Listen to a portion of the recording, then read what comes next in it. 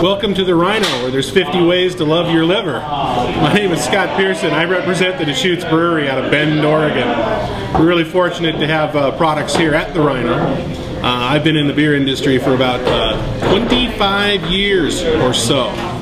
Yeah. 15 years with the Deschutes Brewery, and a couple years with a couple others, and several years with a beer distributor. So you could say that once you're in the bar, you're pretty much in the bar. So anyway, fun thing about being with Deschutes, we've been around since 1988. Just celebrated our 23rd anniversary. And we're known really for Black Butte Porter.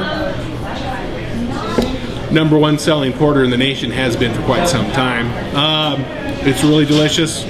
If you haven't tried a Black Butte Porter, you're missing out. When everybody was doing Hefeweizens back in the late 80s, early 90s, we did a porter. So what we like to say is we built our #2 beer first, and it turned out to be our #1 beer. So other than that, the fun thing about being at Deschutes is we have several different beers to try. We're known for Black Butte Porter. We sell a lot of Mirapon Pale Ale. We have a lot of seasonals. Jubal Ale is probably our most recognized. That's getting out right now, just in time for the holidays.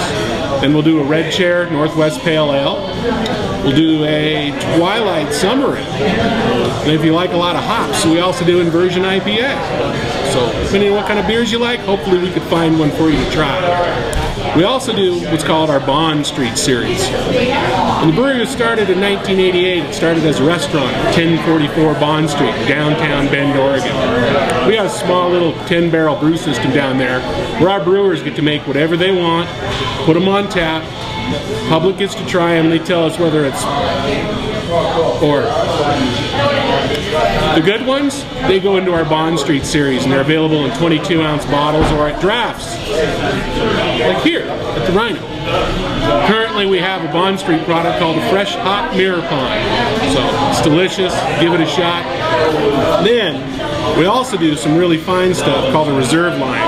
That's where our brewers get to play mad scientist and play with it. Add a little oak barrel, maybe a little bourbon barrel, I don't know, brewer's licorice, how about some pomegranate molasses, all sorts of different things. Be on draft here at the Rhino, stop on by, ask them what's special from Deschutes. They'll point you in the right direction. If you can't decide, try a porter.